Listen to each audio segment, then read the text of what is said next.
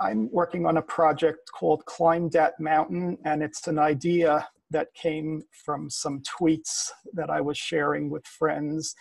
And I put a link in the agenda to an overview of the project, its goals and sample use cases, and some contact information and places to explore.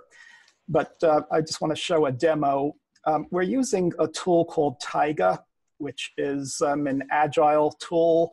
And Christina and I have been working to define epics and a Kanban board about some sample use cases that we want to support. So this project is to figure out ways that decentralized technology could be used in educational settings, both online and offline. And what I have been exploring is the Beaker browser. So I put together a small prototype of a sample class in Beaker browser. And what I want to show you is that this homepage is very simple to code once you have your components defined. So like these are all pictures, which would be the students. And if we could develop a toolbox of components that educators could use to put together their own web pages, there are scenarios that we could enable which would allow for student interaction to be very private. And just to show in the class, so say a student takes a lesson, so they may get an article to read, and it can open up an article on the web. And this is a DAT URL, which is a decentralized protocol. And, but somebody who's more of an auditory learner may want to download and play a recording. So it could be an MP3 file.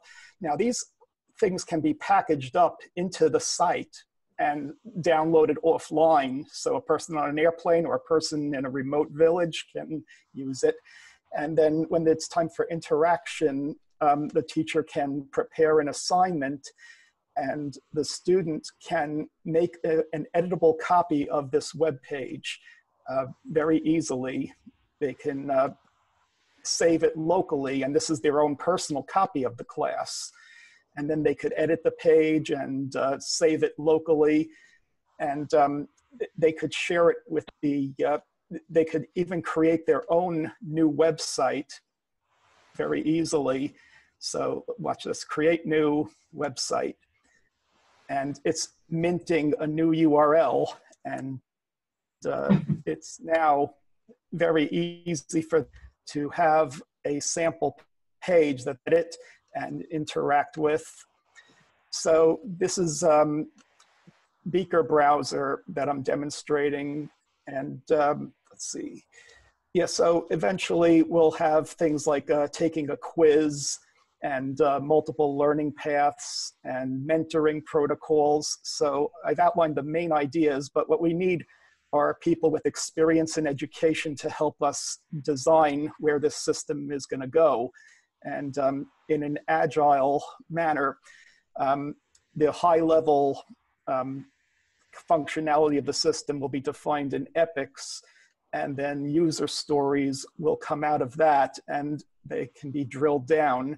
And I'm also using the brain to map ideas as they come to me, because there are challenges in the current implementation of these protocols. So I'm keeping track of what we're expecting to see happen in the future before it becomes viable for a real class. But this is a long-term project, and it could go in many directions, but we need people to help shape the direction of where it's going. So I'm available for any questions. Okay, thanks for that, Eric.